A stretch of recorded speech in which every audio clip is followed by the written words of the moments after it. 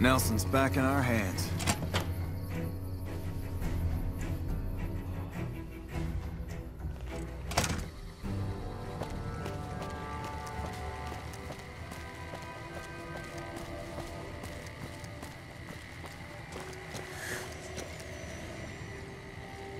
We spoke earlier, didn't we? About Vault 22? My offer still stands, if you've changed your mind. Good. No need to check in with the NCR authorities. I can authorize your payment from OSI accounts. Vaults typically contain a server room on a lower level, where they would have backed up their research data. A computer room, you understand? Download all the information on the central server to your Pip-Boy, and you'll be certain to bring me any notes or samples that you find, won't you? I thought it was a fairly straightforward assignment. It's a simple question of retrieving the data, which shouldn't prove overly challenging. Downloading the data will be handled by your Pip-Boy. You might think of yourself as a mere means of conveyance. No insult intended, of course. Best of luck to you. Not that you'll need it. You seem like a reasonably competent person.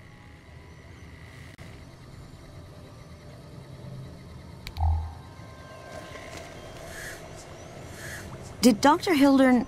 This really isn't any of my business, but... Did he give you a job? I shouldn't say anything. I know that. But you're not the first person Hildern sent out to the vault.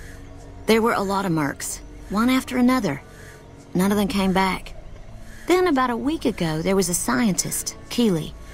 She's unusual. Not the sort of person you'd expect, but she's an absolute genius, and he didn't mention her?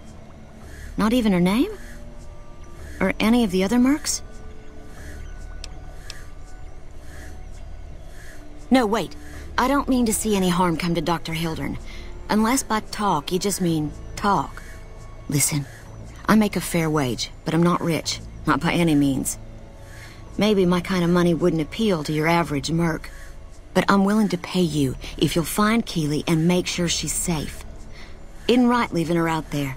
No idea if she's alive or dead. I had a good feeling about you. Moment you walked in. I mean it. Of course. Anything. Keeley's brilliant. An absolute genius. She plays at being mean, but it's all a front. When you've lived as long as she has, you get defensive around new people. Who wants to make a friend when you know you'll outlive them? I couldn't get her to say, but she talked about the war. The Great War, when the bombs fell, like she'd been there. So, I'm guessing pretty old. 200 years? Maybe more. Like a Brahmin and a Deathclaw, though I'm not sure which would be which. Bad analogy, maybe. They're both Deathclaws in their way. Keeley hates Hildern. She says he's more politician than scientist, and gets in the way of true discovery. And Hildern hates Keeley because... well, because every time they meet, she makes him look like an ass. In front of important people, usually. Head researcher. Mostly on the dam project, but I help out on other things when they need me. Gotta be flexible. The director? He's very well-spoken and knowledgeable. He's not what you'd call warm, unless he wants something from you. And even then, it's kind of a cold warm. Most of the time, I focus on the science and try to forget him. He doesn't get mixed up in any actual work, though he tells people that he does. He sure does. Everyone knows it. I've just got to endure this job until the project is finished. But abandoning Keeley, he crossed a line. Taking credit for other people's work is one thing. Sending people to die in the waste is another.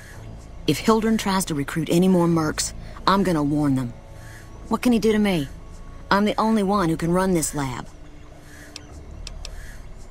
My father used to say good things about them, but that was years ago.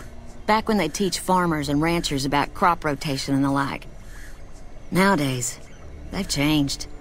They're doing what they can to discredit the NCR, give us a bad name with the locals.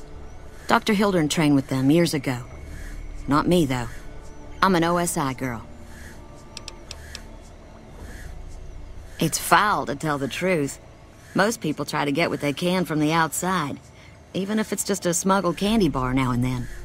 Contreras is a genius. He can find almost anything you'd want. Takes Caps to get him motivated, though. He won't do a thing for free. Right. Stay safe.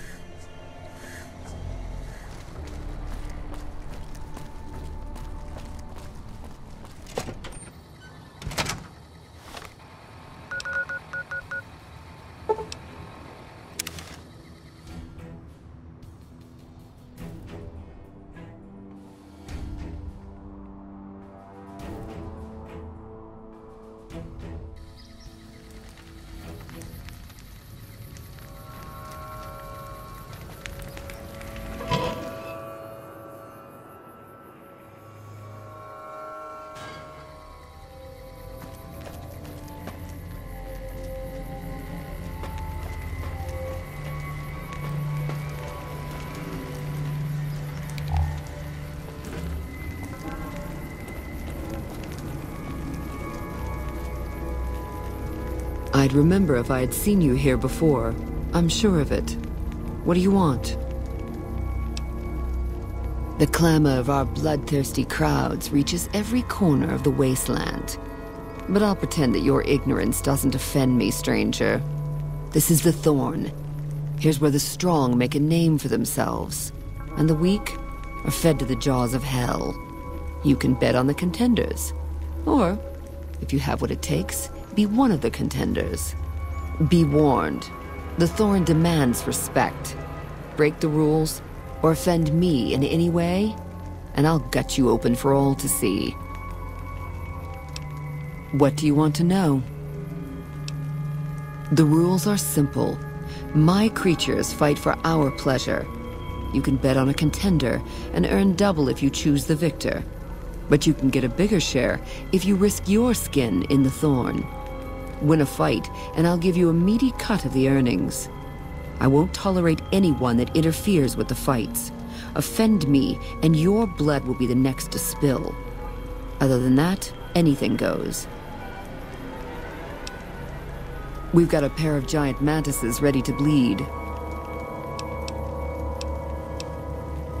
I'm listening.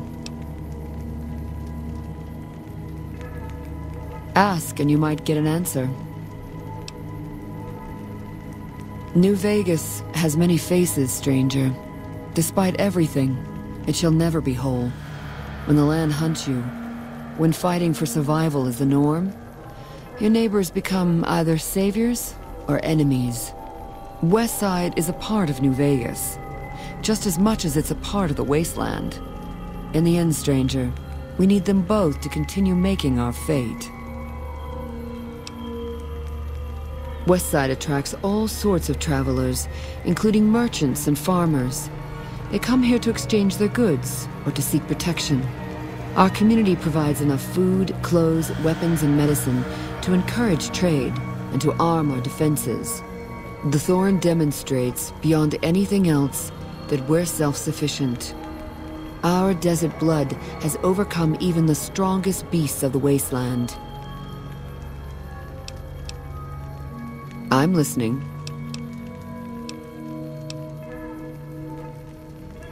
My creatures are expensive to find, expensive to raise, and expensive to maintain.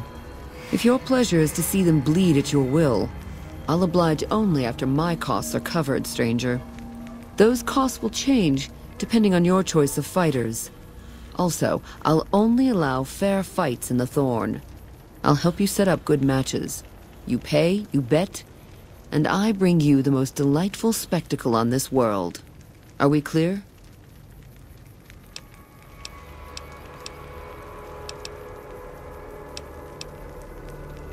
I'm listening. What's on your mind?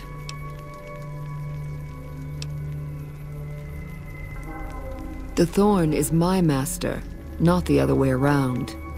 I live to make our kin able to transcend their limitations. Our land is harsh and hostile. Our lives are cheap and fragile.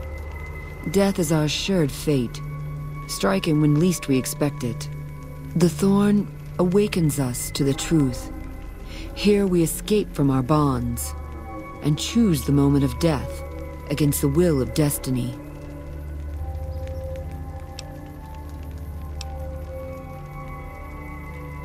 The land does not care about petty squabbles among lesser men.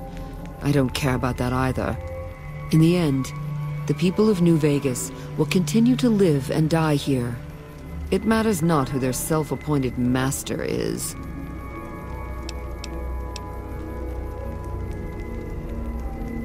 Bold, as it pleases the Thorn and me. But it does take more than that to earn my admiration. You speak like a hunter, yet only actions prove one's worth. The Thorn requires a tribute of blood, and so do I. I'm listening.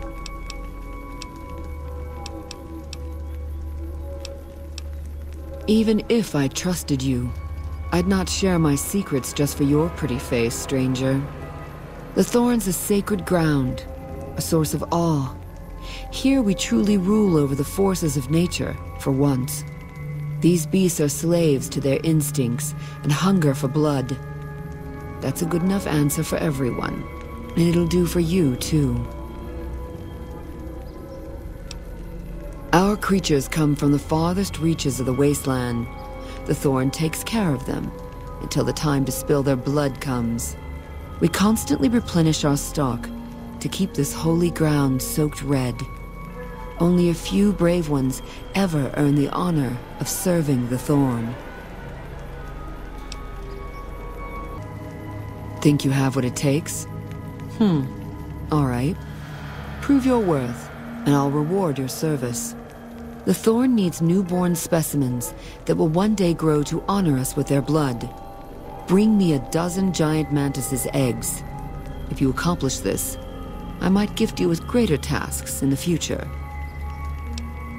You'll find egg-carrying mantises in the wasteland, but a wise hunter would search the mantis' breeding ground, like the nearby ruins of Vault 22.